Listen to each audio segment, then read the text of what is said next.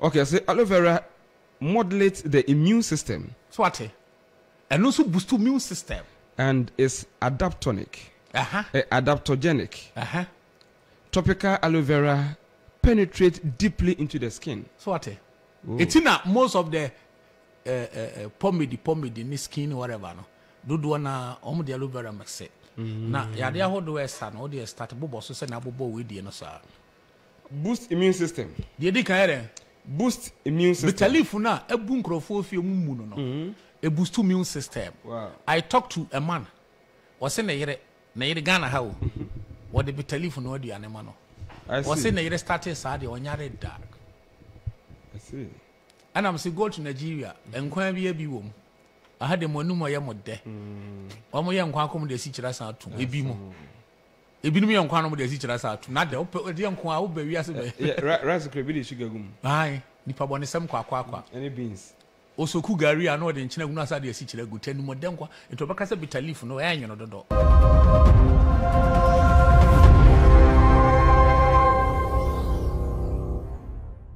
Me burning desire and I'm a passion they say. Me body wura me nipa etutu na na mo se obetumi asi yade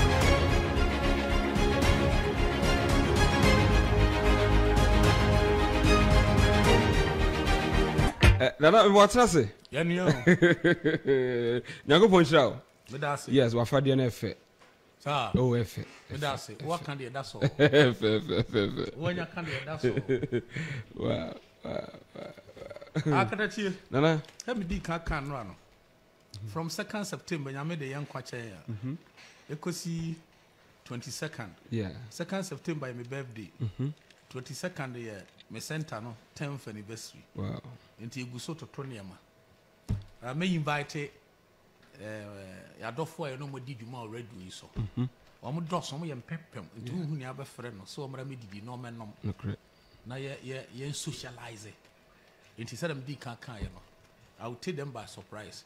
Me kasi am the question ba confirm. Utwa na me the invitation card eja ura esusu on fama na wo baby. Yeah. Mabuku place be a hoye nice, a hoye organic. I cost money the whole day from Anopa to Ahimachi. The questions no me make sure say ma be twa more. Di kan ma be twa more. Etino omonya ready there be a you are so ready to have the question back one. Now, the question is somehow, and say take you 30 seconds to answer. Okay. Otherwise, I'll be for a phone. I could consult Google. Oh, it's you know, enjoy it. Come on. That's right. But, you're being a Saturday. Oh, okay. 2nd September, near Saturday. Saturday. And over there, now, no one am a journal. Miana, oh, maybe how committee Nishia, you know, then can you see Wuntia, the Sunday. Okay. Now, Otimiaba. And the question says Sunday, so I just can't grow for Quajuma. And I didn't see a quantity day break. Okay. Into a Quajuma over there now. Now, Sundays are. And a Sundays almost a castle more castle upon San or Mamma. I bet you. It is Saturday, dear. Tis over home made a bit 6 o'clock. No abba. And I don't know when I come. So I don't know, baby, she be an answer. When you oh, no, be you. But in Yankopon year dinny. That's right. It's not SCB did done. Now, any a tea for so is here near Bonkomo. And I'm for only year do you more ready to watch about? Yes, oh, yes. But I never couldn't be hydrogen.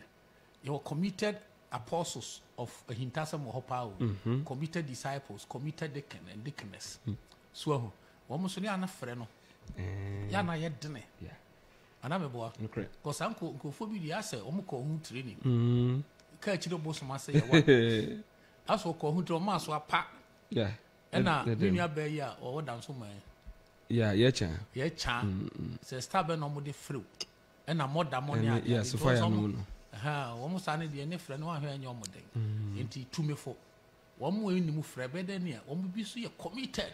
Very, very. I wouldn't be powerful. Wouldn't be brilliant. Intend to make me a invitation card 20. Yes. No, yes, uncle for now. What the amount of Chama. So that'll be nice. And a uncle for a member invitation card 20 as Chama, maybe he'll be a super crater. Okay.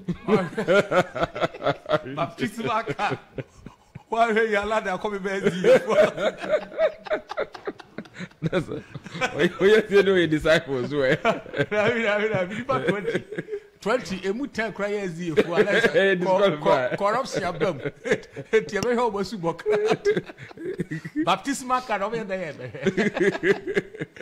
Auntie, ni good 10 now, 20 now. We are committed members of this program. Our own time for about only one pa. No me go race 20 cars. So no so we committed. That's right. Honestly, almost bokrata. So committed. Uraso. Oko Victory Bible Church. I have a home baptismal card. No or at least mumu in the 40 invitation cards. All right. So yeah, me fa honi any etiefo ahia interaction. And commitment open, but a better than we saw you open the answer near you be no man from anymore. Wow, I don't know if you are Libya, so it's in Yamuno. Cautions and answer the Bayana and the Madi and I affect you. Papa, you become pum didn't know some. Do an air pan Africanism. Being nice about Africa. Yeah. I'll say another be Uncle Foka, a bibidru, almost can be drew any other. I withdrew. Almost can be withdrawn on some shall I say. I think that if you're much in Ray and her, and I have been drew. Tea, almost can't have a medicine. Now, all my friend will be drawn here. I don't tell some friend will be drew. Mentia says be a free hunter. A free memoir, not infra brutally. But, sir, I profuse you to have a medicine. It is almost you to have a medicine, my friend saying. Yeah. A helps. A habantina. And as a plant products in Tina Fenna be drew. No more friend will be now. Yeah, but I think say in preparation and then soon so come home. Preparation in the soup. I can home say usually I brought for dear no say no new tree I would buy say a new dear. But I don't say the my no.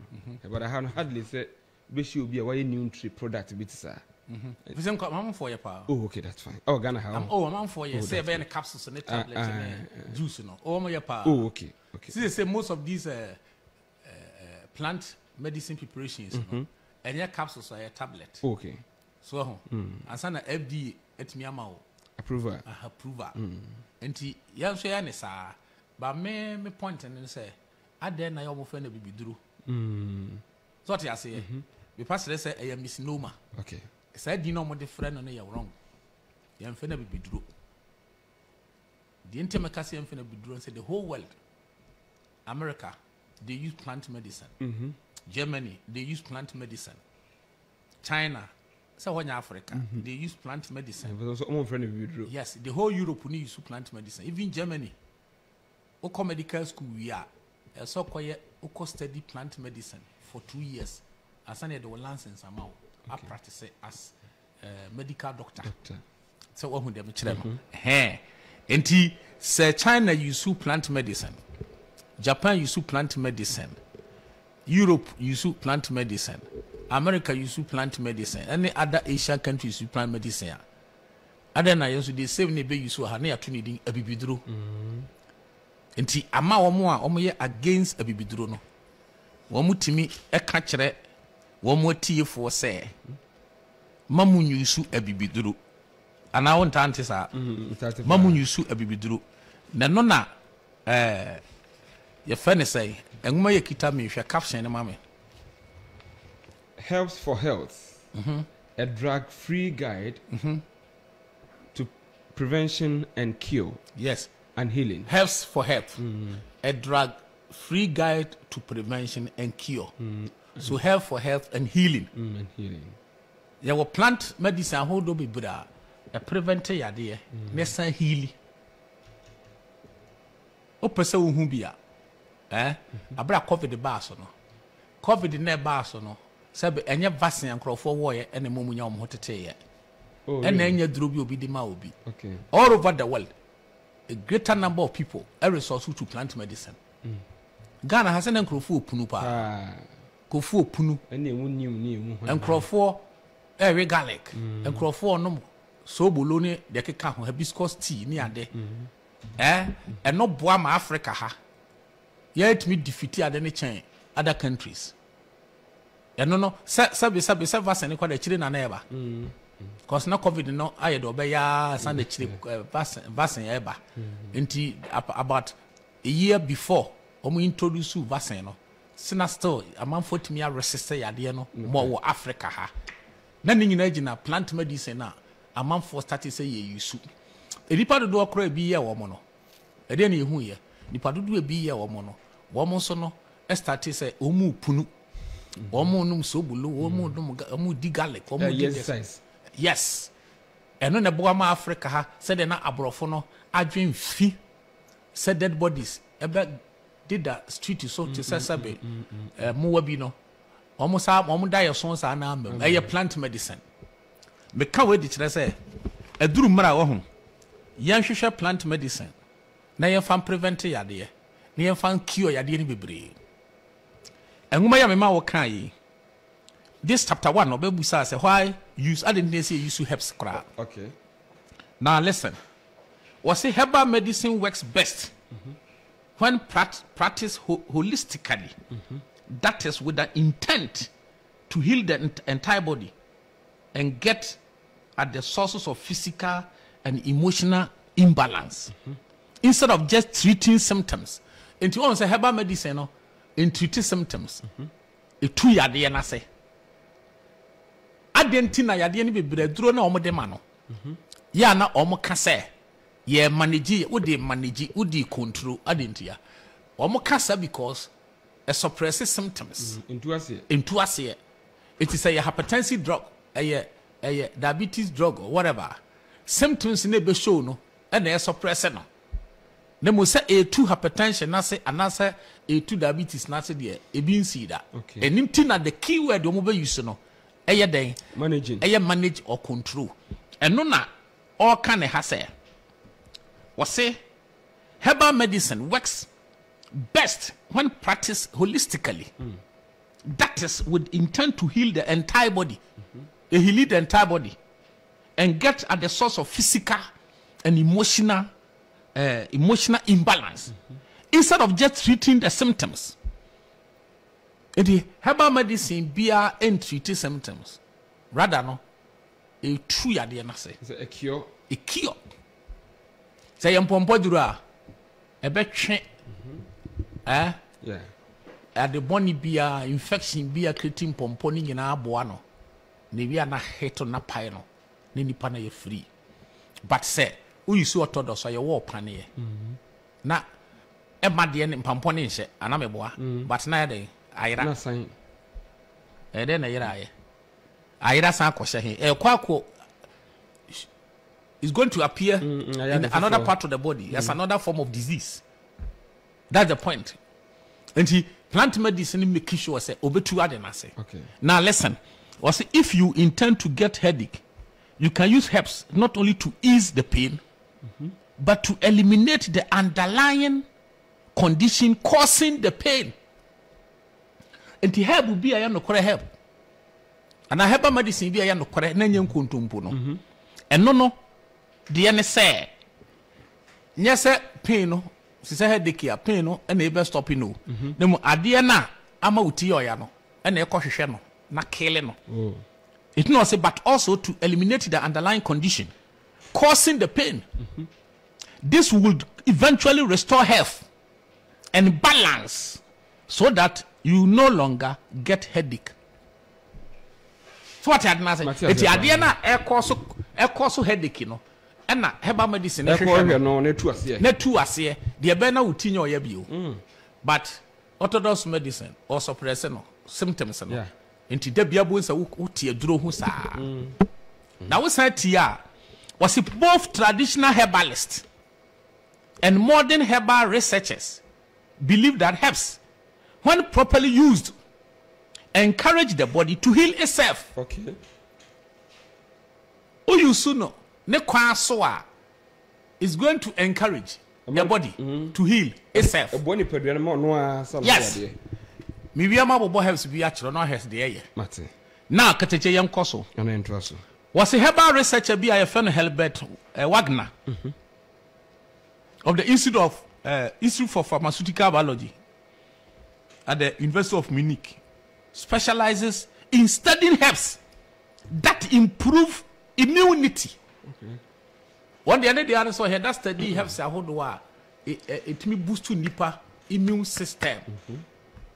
It boost to nipa immune system. Oni mami ni adanse bi nkyerɛw. Wahima bi a menini di nkomo. Efa ni nua bi a wanya cancer. Okay. Ewo amanone. Breast cancer. Omo amane kimu waje be 24. Owie ye no. Na omo amane radiation. Uguso oje. Na omo ntwa ne nufu no omo reason is according to lady no cancer no akotena dompe ne so ewo ne chest. Di baso mutwa obewu. Into omo the answer kimu ni radiation na ne time ame no. Na woni ma hintasem bi. Onua na wo Ghana ha me ne di nkomo no otie. Nti ochorotro niema bia ye beka bia se boost nipa immune system na no ye immune system na wa send ama no. Na ototo no whole food shops ne ade no yusu. Woni mu say after receiving all this chemo any radiation no apart from saying nufu na mu ye ne ya no ohun de chese ma me ne yare. Oh. And now doctors ne shock say and after all these cycles or doses of chemotherapy and radiation and can they express and come am ne bubu ogu hodadara. Yeah. Now almost testing the system na almost say the immune system so still strong. So almost ya say na ha no wonim betaka say the moment obi benya immune system obi benya cancer no it means say nipa immune system a collapse. A breaky. Now when ya egu ni chemo egu ni radiation wasan kan immune system ye weak more no start improve. Wow. E dia na hwe amana improve. Yeah, it's natural. And your man and his sister no church free ye ho e send the man na wire ne ho use no. E na e boost to the immune system. Wow. It will so be hu me. O say hene dia obaji ye bi aka. Na me fa sika ma o se ya na gada ma me fa nko na so dia me ko me nsanya nka na maju sika. Se my careful on crowfu sika ho. Ntim se me nya na ma cho se koso se first na bra. Who say enka wo ye obi a enya brofo life no akokọ pididi omunu na ye omo ne ma ne ma okuro no so. And na this natural herbs na o yusu a ama doctors na komo expect say the immune system en collapse because of chemo and radiation no. Wo mu say immune system rather no e improve. Tikatatie na ko onim. And what do we here na baraba me patron ko benya cancer. Parce on se sabre no ka who says hunu bi na mo keka kora. Mention is a cure. Interface a to no and what ya say helps a sayade. Okay, but is that the can you hear nnuane die mu. Wo mo kire say African product no. Nnuane ya na boarding. As compared to your whole deal. Unyina wona so into Africa duane. Na say ni pan so obeden. Obeden say. Na die mu ni ade obeden. Necessity is not a defense of a criminal charge. And no chance would di aduane e be kuna. Enkuno. Yes, na busa me so obeye den. The so ye ni say still want African aduane ni no ni. Okay. Okay. Lady wonim bibi. Lady na kasa wonya cancer na. Doctors na yo shock say the immune system that yes no. Any system ne kasa unu woye. Otisi obi aba no okope na okogada African aduane no. No asre nipa no de call. E fa komo nua no. Wanya obi a na wa posti.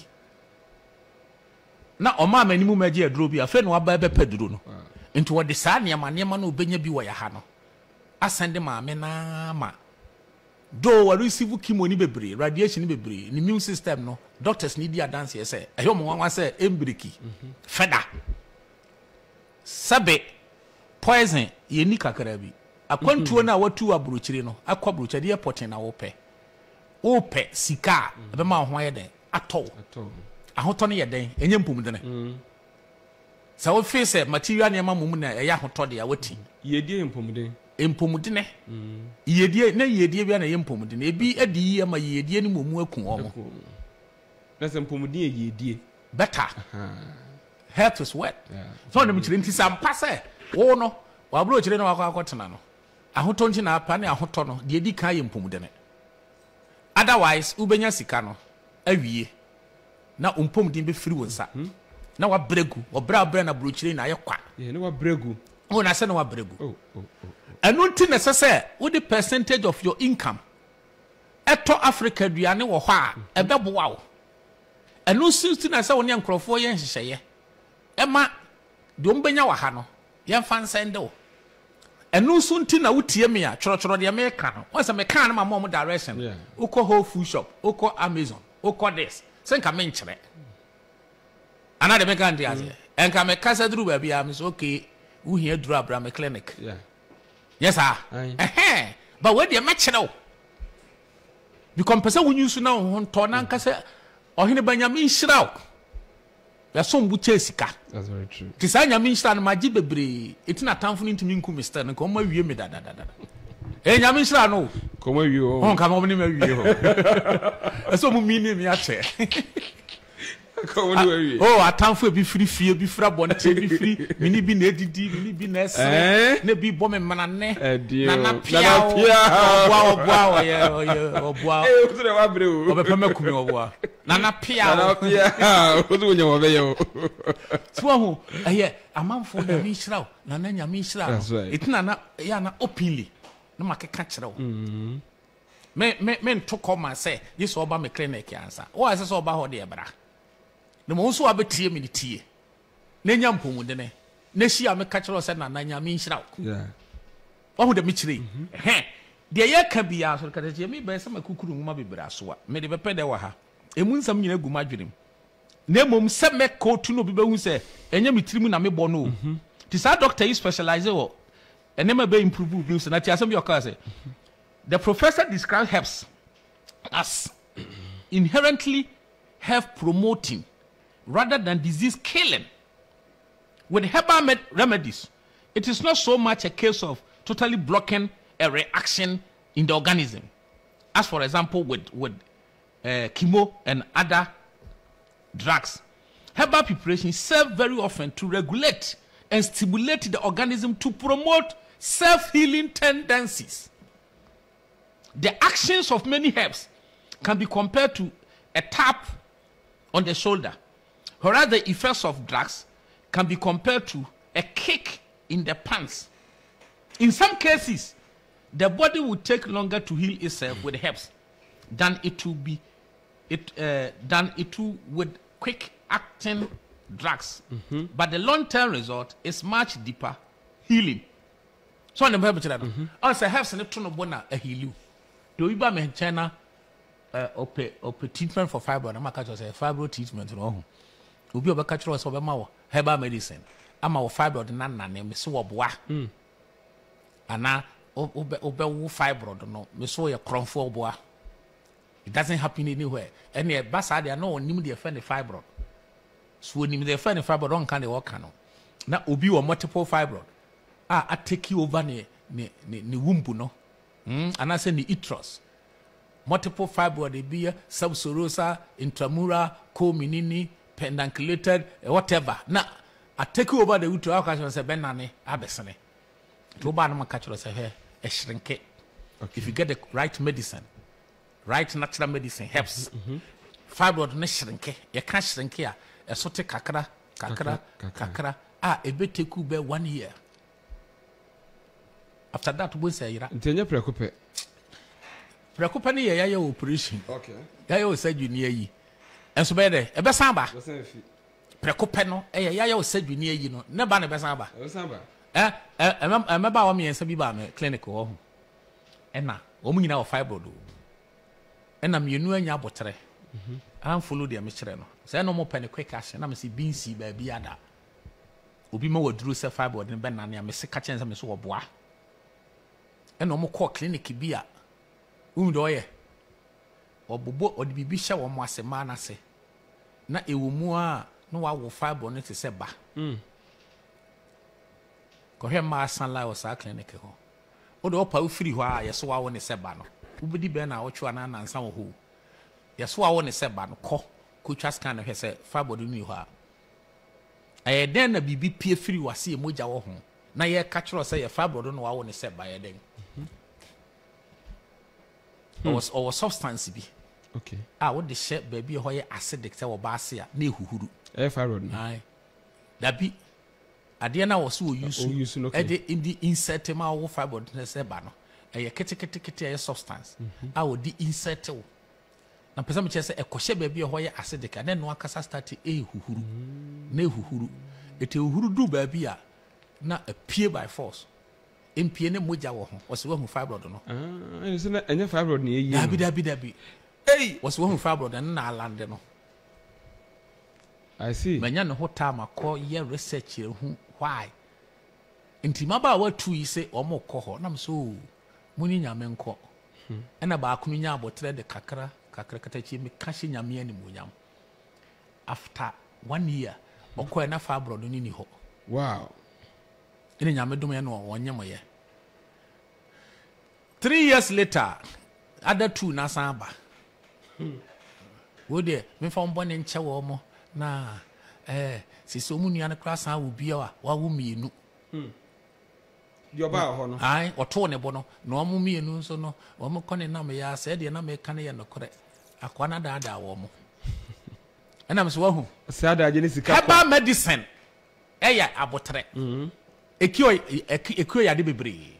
Eno na dia doctor fo yi kan. Omu de atworo nwuma yi se health for health and healing. Oba this doctor where James Dr. James Eduku. Sa doctor yi. E dey na waka ya. Also the green pharmacy. Okay, green pharmacy waka herbal medicine. Yeah. Now there's another doctor. Then I mention health about 3B. One also said that. Also the new healing herbs. You can't say in Kahua. Focus right. Oh yeah. Also the essential guide to more than 125 of nature's most potent herbal remedies. Wow. Ya chura ngoma kwa. Ya teha no mo condemn herbs. Na watena ya na ya de nsese kun no ne kun. Ne kun. Hwa. Mi nja o help baby ba kubi. We manum bi nanti metimi di asase ya. Manum bi ne. Okay. Bitter leaf. Oh, the capsules. Yeah, bitter leaf capsules. Say na brofo na ye no. Natural formula. Omo nkyere me Ghana ha, say ye mpoa no, say ye sirim. Be hemfa na dua bitter leaf enye yi. Yeah, bia. Dua ye chikro fifi. Wo mo de na omo de ye capsules omo ton ma, omo ba fafiri ha. Krofo omo krofo export to bro. Enti kyere me Ghana say ye sirim, say ye mpoa no. Say ye streso, ba bia bitter leaf enti me nya adwuma. Na hwe such a powerful herb. So na wo hwe enema itimi ya. Now be catch them me say herbal medicine and sayade mu fi Oheneba ni tiri bom. Wo de who fi bi atrawe. Oh, herb benefit of bitter leaf. Can head ne pema me. All right. Start number 1. Can head Or say boost immune system. The can head boost immune system. Bitter leaf na ebu nkrofo fi mu no. A boost immune system. Wow. I talked to a man. Was in a yere Ghana how? What the bitter leaf no do anema no. Was in a yere started sad on yare dark. I see. And I'm say go to Nigeria and kwa bi wom. I had the monum ya modde. Omo ye nkwa kom de si kira sa to. Ebi mo. Ebi no me nkwa no de si kira sa to. Na de nkwa wo ba wi ase be. Rice crabby sugar gum. Ai, nipa bone sem kwa. Any beans. Osoku gari ano de nchina gunu asa de si kira gu tani modenkwa into baka se bitter leaf no enyo no dodo hwe ne ma ye first one boost immune system. Boost immune system say de helps with weight loss. De helps with weight loss. Omo ye overweight no we reduce weight. Wow. Say de say de reduces inflammation. Yes. Say reduce inflammation. Say de regulate blood sugar. What dey here? Wow. Regulate blood sugar. Lowers blood pressure. So what? Bitter leaf. It lower blood pressure. Improves digestion. So what? It improves digestion. Treat skin infection. Treat skin infection. Fight against cancer. Fight against the cancer. Thank you. Wow. Edru ba kope. Oh, nya me na fe say o ma ye ne capsules na. Wo mo ton no. Boost liver health. What? A boost liver health. Treat respiratory infection. Nti respiratory infections like asthma, like bronchitis, like cold minini. Etimino. Treat fever. Essentially fever. Reduces anxiety. Yes. One more say and somehow imagine kakraka. I don't know bitter leaf or be calm. Improves cognitive function. And my wagon sharp. Promotes wound healing. A some microbia to a wound tem. Treat sore throat. Sore throat. Fight against fungal infection. So what? The one person condemn helps her. And they draw back when say a dear thing. And when you woman in tea, feel our how boost fertility. A some boost to fertility. Treat stomach ulcer. It treats stomach ulcer. Lowers cholesterol. It reduces cholesterol. Promote healthy eyes. And when you are strong. Treat urinary tract infection. Infection beba was say obey memuno. Yes, it me clear. No? Reduces menstrual pain. It reduces menstrual pain. Treat insomnia. Insomnia won't men die. Improve skin health. Number skin is a gentry skin. Wow, and I'm patching. One plant tobacco. Yeah. Yanko ponimu senti in Africa. And then be a chi. Would you be an ye? Now make a candy say no. Ubi be me and animal one day. Or no just one glass of beer. Now a frail. Nana manum bio so me at the end. See how? But I see a woman there. Every day. Hey, I see. Every day. Oh, there, oh, you change for a home. Your power, young come kitchen. Okay. Cuckoo be see me stove, no, so could be as you hear the womb. With a leaf. Mesora him, my channel, no, I. And me goo one glass. Me call baby quiet, me buy them some big goo one glass. And I'm the other Tinahan. But can you take it without the lemon? Say lime now with the good. Ah, oh, yeah. Okay. But what the lime not come one, will be a ginger no. I see. I'm not you no more. No, I what? Well, now, you know, but, oh, Henry, say a dear. It's a never be breed. Say a dear. So, some may face a dame who say, as a young person, you're rough. So, as a person, you're rough, you know. Me non be tell if what train bear 30 minutes, who say. I see. Well, I know you won't team. Tien how now, what Nase, and why ya? Me yama okay can film when you brought on a tray. Now, until I make some buza say, I don't know almost say a friend, a bibi drew. And why ya can carry in our for natural, almost never before. A research no matter who's a plant in a moment Africa, ha mumuno. You better package it up a chat to my mother Montana. And no more answer so. Tell more ye. No more answer so. So, check the next plant to be and call for a chunk of 4 here. Okay. The next plant. Now you who bitter leaf. Aha.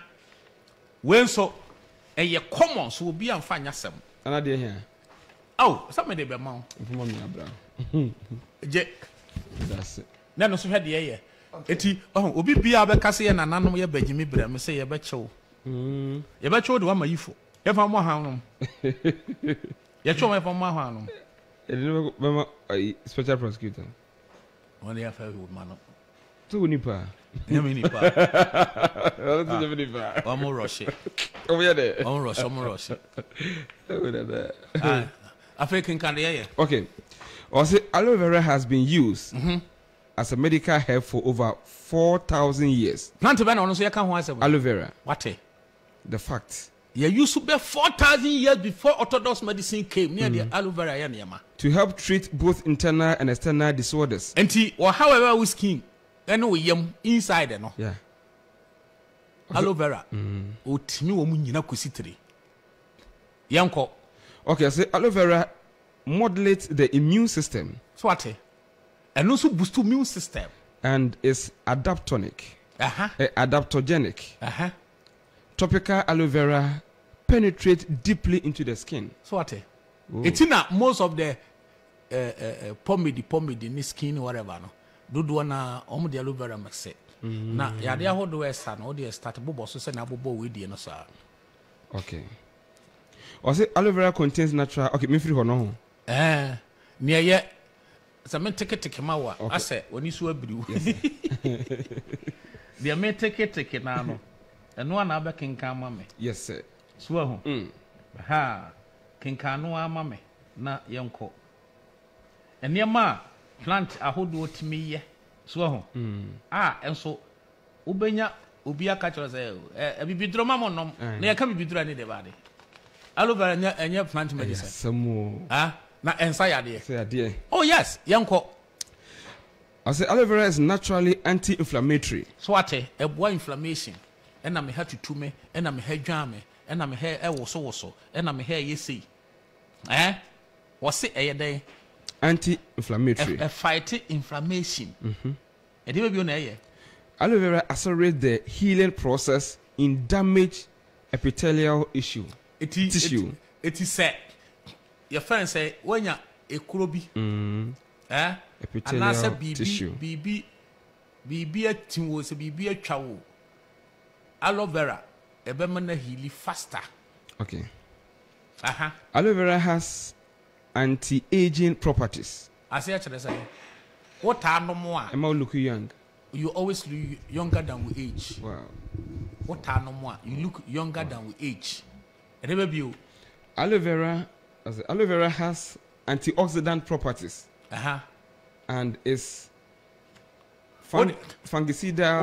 What when you can antioxidant nko yinyina ho a. Bibia a containing antioxidant properties no fight cancer, prevent cancer. Yanko the next. Aloe vera stimulates the replication of fibroblasts in the skin and enhance the increased production of collagen and elastin which speeds up healing. Aloe vera enhances resistance to ultraviolet damage to the skin. Skin disorder be as a result of no. Aloe vera is a painkiller. Painkiller. Yanko. Aloe vera is anti-pyretic, relieves itching. Aloe vera naturally cleanses and detoxifies the body. So what? A would detoxify effect, a cleansing system, no. Umojane in Suahoduwa war system we did if you okay. You're cleaning. Aloe vera contains proteolytic enzymes, helps to break down dead tissues. Aloe vera increases blood flow in tissues. So what? And your plant? A plant. Now all plant here actually which you tell me fear no mundia aloe vera baby everywhere. It's a certain thing that say in Africa. And you mere ni hua plant ya hodo anya odoman kuma nyankopon de cha Africans.